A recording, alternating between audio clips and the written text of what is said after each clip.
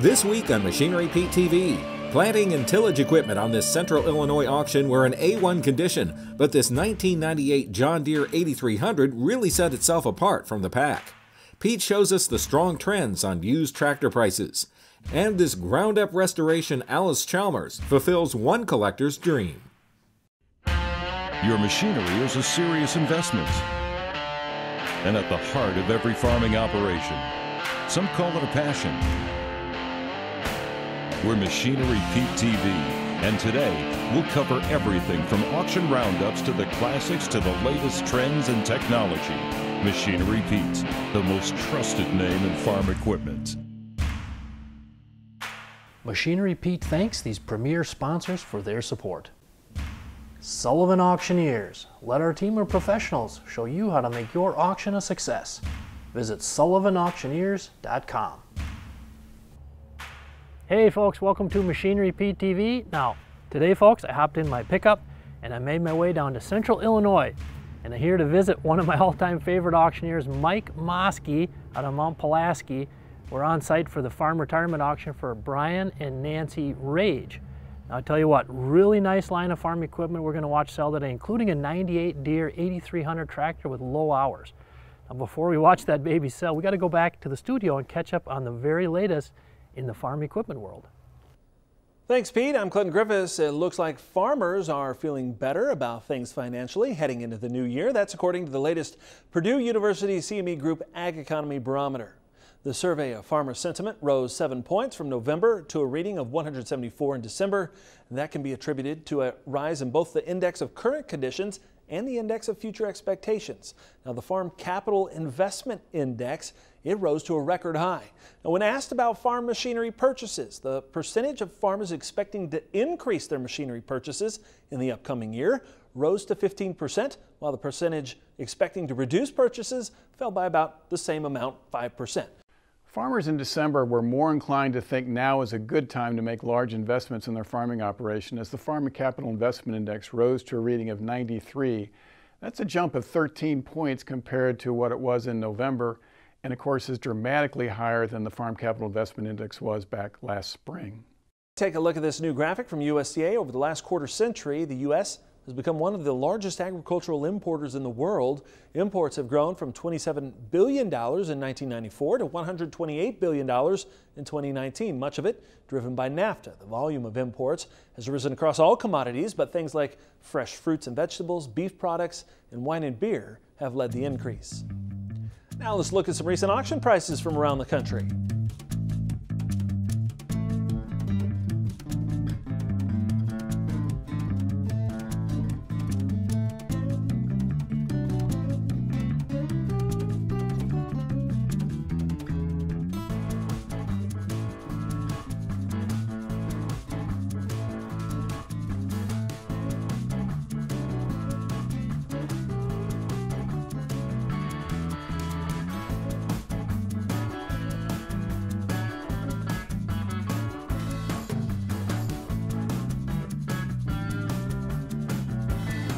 Now back to Machinery Pete.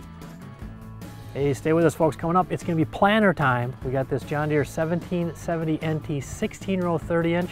Owner Brian Wrage bought this thing brand new.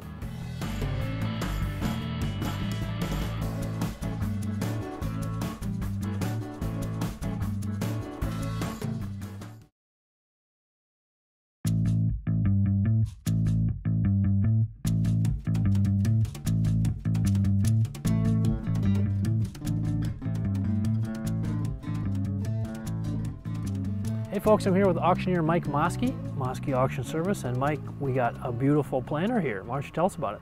I tell you what, this planter is set up ready to go. It's set up like you want it. You know, it's 16-row 30-inch, right? 16 30-inch. Okay. And you know, these planters, this is my biggest challenge, and not the planters, but the technology that we are going through right now. All these changes and trying to keep up. It's hard enough to keep up with your cell phone, but you know, when you see all the different options for guidance Right. and these little monitors, this 2630 monitor that we've got in the tractors, you know, it will do anything, and it's integrated with your planter or your sprayer, and that is my biggest challenge right now when somebody comes up and says, well, you have you know, you have the option on the planter to shut off 3 rows at a time or 4 rows at a time, and I know that expensive seed corn makes a difference. But now this baby, Brian bought this new, correct? we bought it new. And yeah. it's roughly how old? Oh, I think it's 7 seasons old, and It's spec'd perfect. for what guys here in Central Illinois are wanting. That's right? exactly right. That's exactly right. 49, we're doing it at 49,000. And 49, it seems like an eternity, 49,000. And 49, we're doing it at 49, we're at 49. He bid 48, what you bid? 49, 49, 48 and a half. Well, I go to 48 and a half. 48 and a half, sir. Now 49, your turn. 49, we're there, 49, 48 and a half, 49. It's 48 and a half, now 49, so we're going to 40 and a half. Now 49, 48 right there, 48 and a half, now 49. 49, boys, you want to try with this? 49, and talk to you, Chris. That bring him to his senses. 48 and a half, 49, 48 and a half right there, now 49 I have. So right here, $48,500. All right, folks, it's time to focus on tillage. We've got a really nice mulch finisher today. Mike, the 726 Deere, this thing is what, 27 foot? 27 foot, you know, it's an ideal for a 2-wheel drive tractor, a large frame 2-wheel drive tractor, or a front wheel assist. And there are a lot of, in this area, there are a lot of sub 30 foot finishers around, and good quality selling. Good 5-bar spike harrow on it, and you know, in this black, mucky, thick ground, you know, we need everything we can, especially with all the residue we've got anymore. Right. And I've noticed that high 20-foot range, low 30-foot seems to be pretty popular. Do you think there tends to be more buyers at that size versus the larger ones, or not? I think so. I think in this time, you know, we have smaller front wheel assist, and I think the average farmer does not want to have a huge 40-foot finisher or anything like that, 30-foot finisher like that, and sink a lot of money in it, because I mean, there's thousands of dollars in that. And but these guys have with these 30-footers, they're pretty popular, and for right now, and we can sell them well. Now 15, 14, 15,000. Ronnie went in. 15,000, stir him up, and then we get up 15. 14,000 bid, 14,500. 14,000 is bid, was 14,500. 14 bid, 14,500. 14 bid now, 14,500 I had. 14,500. Sold it to the internet, $14,000. Here are a few more items that sold on today's sale.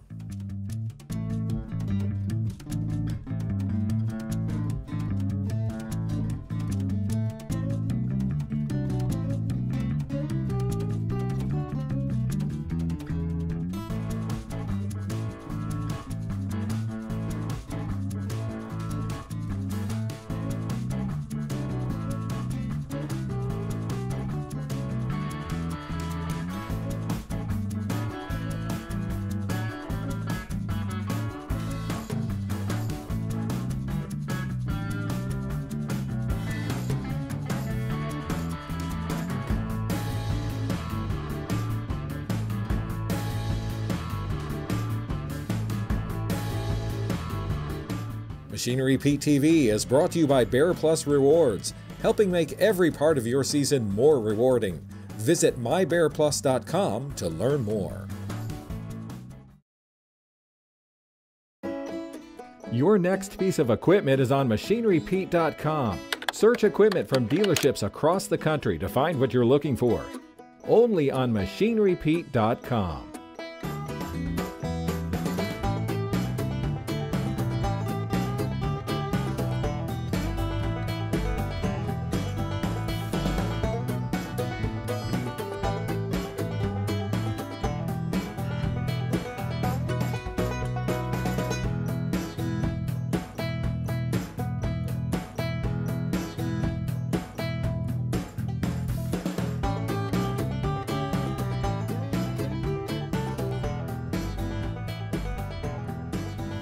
Well folks, a lot of chatter lately about how strong auction prices have been on good condition used tractors. And if you're wondering if those strong prices held through the year end, the answer is yes. Now let me take you back to last Tuesday, December 29th, a pair of auctions, one in Iowa, one in Ohio, to prove the point. First, let's go to Northeast Iowa, an online farm retirement auction by our friends at Sullivan Auctioneers. They sold this 2013 John Deere 8335R, 1,873 hours on it for $195,000. Now that's the second highest auction price on an 8335R in 22 months. Same sale also had this 2011 John Deere 8260R. With 2,321 hours on it, this baby went for $158,000, highest auction price on an 8260R in 13 months. Now that same day, last Tuesday, over in Northwest Ohio on a consignment auction by my friend Aaron Siefker, this John Deere 4240, 4,979 hours on it, quad range, sold for $28,000. Now for perspective, current average auction price this year on a 4240, $15,386, so they almost got twice the average on that 4240. Same sale had this 1990 AGCO-Allis 9190, beautiful condition, 5,330 hours on it, went for $26,500, highest auction price on an AGCO-Allis 9190 in just over 6 years. And let's wrap up with this 1981 International 1086, 4,697 hours on it with a reman engine, sold for $20,000, and again, for perspective, current average auction price on a 1086, $8,792. Welcome back to Tractor Tales, folks. This week we're heading to northern Indiana and we're going to check out a very unique Allis-Chalmers. This tractor was completely restored from the ground up. Owner Brian Bungie had a little help, but it was a project that was worth its weight in gold. It's an Allis-Chalmers 2035E, they call them E's. 20 stands for the drawbar, 35 for the belt horsepower. There was one on the cover of Antique Power, and I always loved it. Didn't think I'd ever be able to get one, and this one became available, and several tractor collectors turned it down because it was in such bad shape. There's long fender 2035s and a short fender, and this is a long fender, and there's not a lot of these around. Then Allis-Chalmers, which they built these in Milwaukee, Wisconsin, shortened the fenders and painted the wheels all one color to cheapen the cost. This became available, and then I took it completely apart and took it to Manaway, Ohio, to Larry Litzo, who they call the tractor guru. I had rubber tires on the front and didn't have a carburetor, and every piece had to be dismantled. There wasn't a screw or a bolt that wasn't taken out and rebuilt. It had a bent rod, all the valves were shot. Sheet metal was all redone. Well, I loved it, especially when you start painting it. And yeah, it's fun putting it together. Cleaning parts and rebuilding takes time, and that's probably the worst part. It was used on sawmills. Cities and counties use it for grading roads, a plowing tractor, planting, thrashing. Is big on thrashing. Actually, this is a model called like a Thrasherman Special. It's because it's got the whistle out of the exhaust, and it's not a real loud whistle because the RPM's down, but it signaled to the guy on the thrasher, you know, or to speed up or slow down and things like that. Hey, don't touch that dial, folks. I'm serious. Don't touch it. Coming up, we got our feature item on the show today, a 98 model John Deere 8300, 4,450 hours. So far this year, average auction price on 8300 up 11.2%. No other cornhead works like a Drago or pays you back like one. Visit your Drago dealer and see how you can justify owning a Drago on ROI alone. Got equipment to sell privately but tired of scams and hassles? Visit MachineryPete.com and click Sell Mine. MachineryPete.com, the simple and secure way to buy and sell equipment online.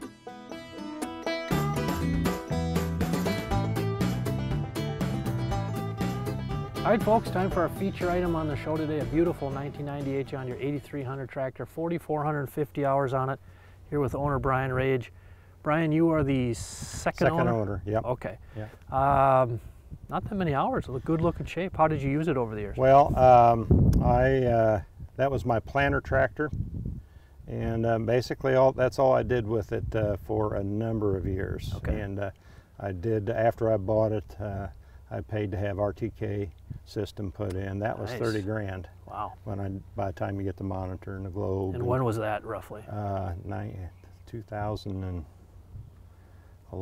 maybe, Okay. something like that. Okay. Maybe it's older than that. I don't know, but anyway, that was a pricey thing to do. And what planter were you pulling with this thing? 1770 NT, Okay. 16 row. This one over here. Okay, so describe how you've enjoyed the tractor over the years. It's just I mean, they're good, solid tractors. Easy, you know, the shifting is all easy, Yeah. and controls are easy, and then with the RTK, you know, you push a button, away you go. Right. And so it's just been a very no problem tractor. You know. Now, Brian, you correct me if I'm wrong here, but I'm looking at your sale bill and I saw this 8300 with the hours, second owner. I'm guessing you got quite a bit of interest in this thing. Oh yeah, Based on had what a lot I've of seen. interest, and with the guidance in it, you know, that Right. pretty rare.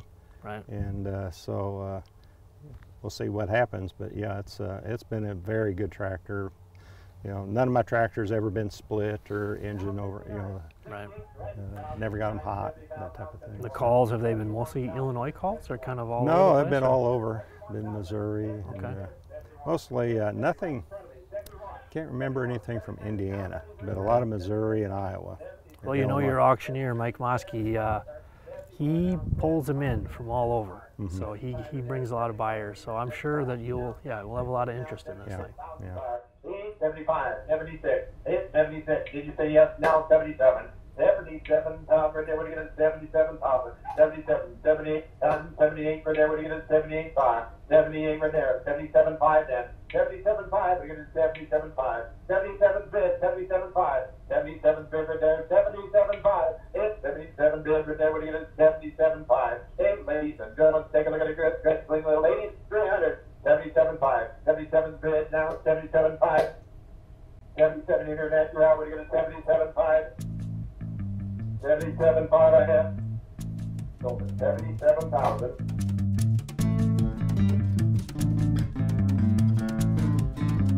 Now, Brian, I've met a lot of collectors Yeah. over the years, tractors, farm Yeah, machinery and yeah. stuff.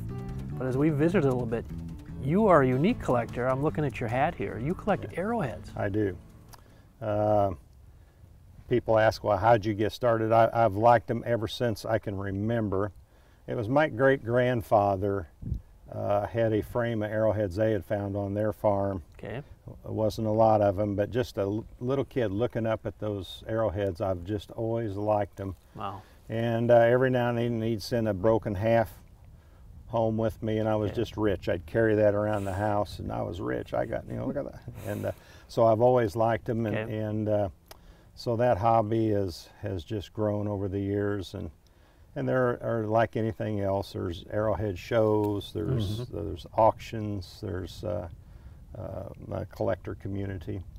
So you've just grown up, it's been a part of your life, Yeah. your whole life. Yeah. Now you mentioned an axe before, and Brian, we were visiting. Is it legit to say you have one of the more rare It is relic axes? one of the more rare ones, yeah. And you think it might be worth as much as one of these John Deere tractors Yeah. here? Yeah. Wow. But it's, don't everybody get excited. A typical axe, Yeah. what we would call field grade, is $50. Okay. And this one's 50,000 above. Wow. And it's just the rarity, the size, the poly. There's so many How things. old do you think it is? About 5,000. 5,000 years old? Yeah. Wow. Well, folks, I hope you had fun today dropping in with me on the online farm retirement auction for Brian and Nancy Wrage in Central Illinois. And how about that feature item on the sale? The 98 John Deere 8300 tractor, 4,450 hours on it, selling for $77,000. Folks, that was the second highest auction price all of 2020 on a John Deere 8300, which of course now is 20 to 25 years old. But actually the average auction price last year up 17.5%, shows the strong buyer demand on these nice condition older tractors. Now tune in next week, folks. We'll have some more great equipment, sale price data, and stories to share with you here on Machinery Pete TV. Machinery Pete thanks these premier sponsors for their support. Sullivan Auctioneers. Let our team of professionals show you how to make your auction a success. Visit sullivanauctioneers.com.